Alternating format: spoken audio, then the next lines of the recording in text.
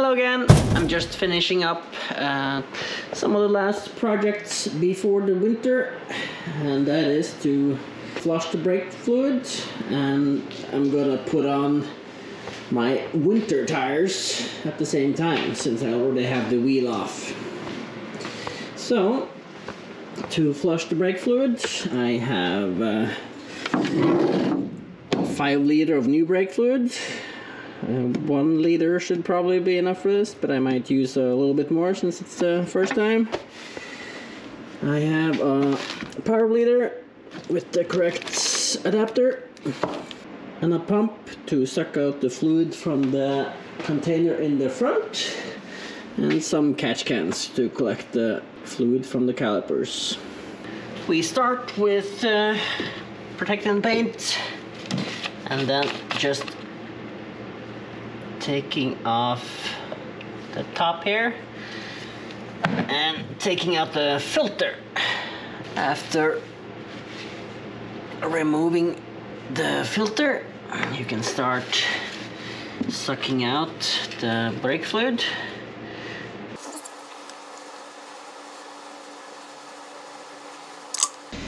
Then you open up the power bleeder and you pour in as much brake fluid as you need.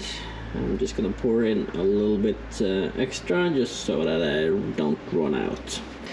I have the instructions for bleeding the brakes by the instruction manual here. It says that the bleeding pressure is approximately 2 bars and it goes around 250 milliliters per caliper. So then we attach the pressure hose.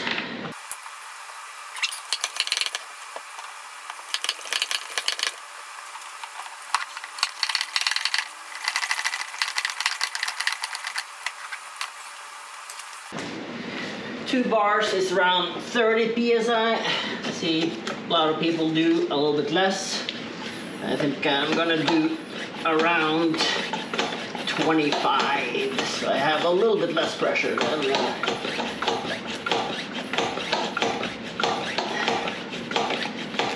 everything is pressurized. So time to take off the rear wheel and start there. Alright, I've hooked everything up here and use the big can for now to be able to measure up half a liter. It's smart to spray some penetrating spray on to make sure it loosens easily without making a mess on the brake disc, obviously.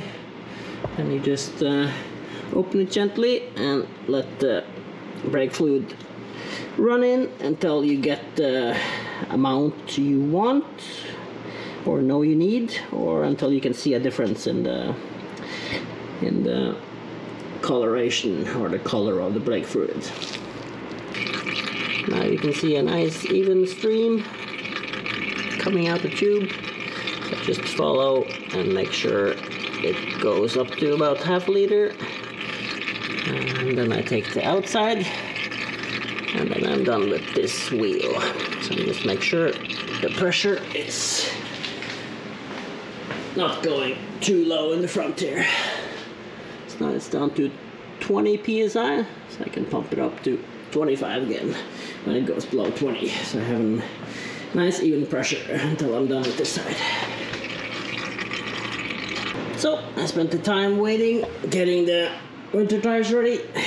So now we're up to half a liter, and then we just gently close this again and get ready for just a little bit on the outside here. There was actually a small leak from here, so I'm very happy I covered up the paint and also put some paper here, so make sure everything is sealed properly. I'm just gonna let it run for maybe like 10 seconds. Some air bubbles coming up straight away.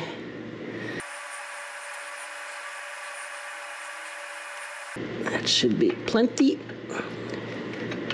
Don't over tighten it. It's fine. Alright, done with this side.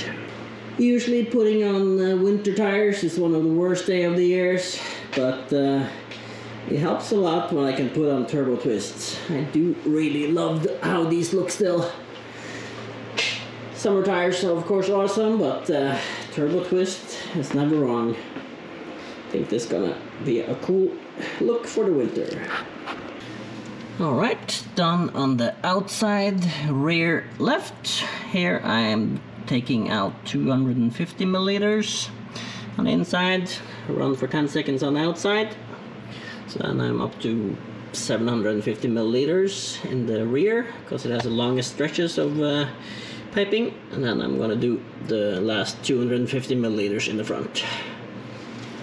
Start with taking off the rubber caps.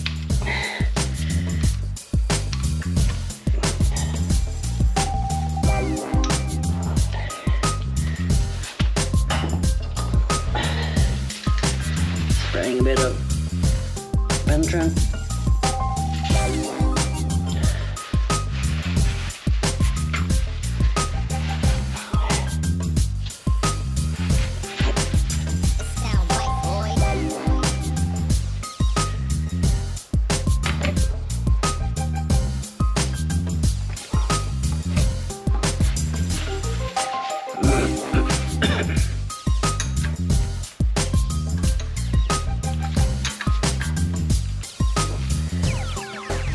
It sound right, boys.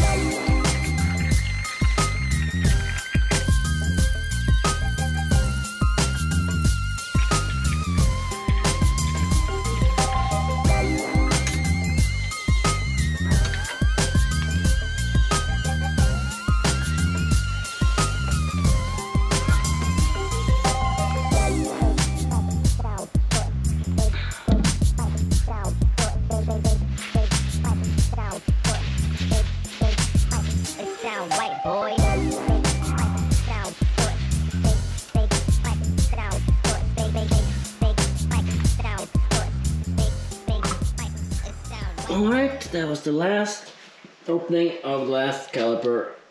So now I can just empty out this and then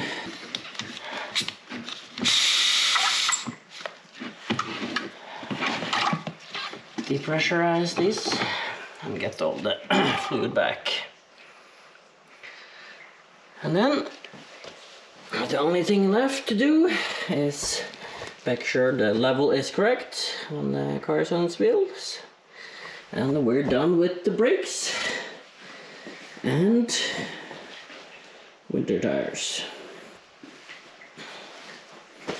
So since I also took the car on a track day, and the reason why I'm changing the brake fluid is because it boiled and so did the brake pads.